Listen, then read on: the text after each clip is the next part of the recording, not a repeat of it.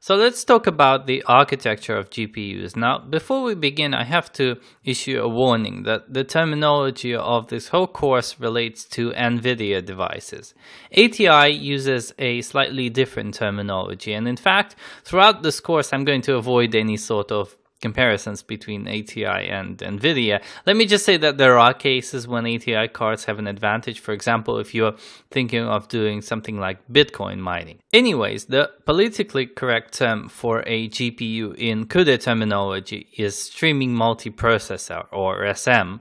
So the CUDA architecture is built around an array of these multi-threaded SMs, and each SM, and there can be many on the card, contains several CUDA cores, also known as streaming processors or shader units, and the actual number of cores on an SM depends or is related to the so-called compute capability of a device. And compute capability is a central theme of CUDA, and we'll talk about it a bit later.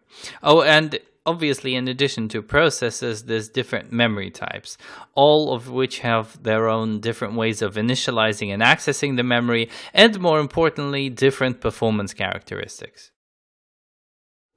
So here is a more graphical illustration of GPU architecture. Now let's start with the streaming multiprocessors. So here is one and here is another, and both of them sit on the same graphic device, and each of them have one or more streaming processors.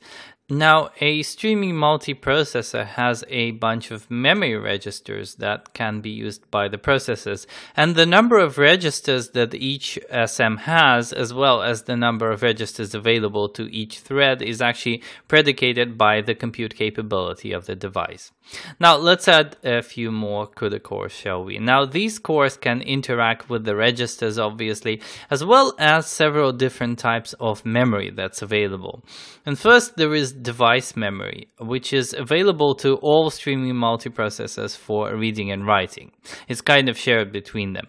And then there is shared memory, which is available to streaming multiprocessors individually. And it's also of a read-write variety. And then there are two special types of memory: constant memory and texture memory that the processors can read from.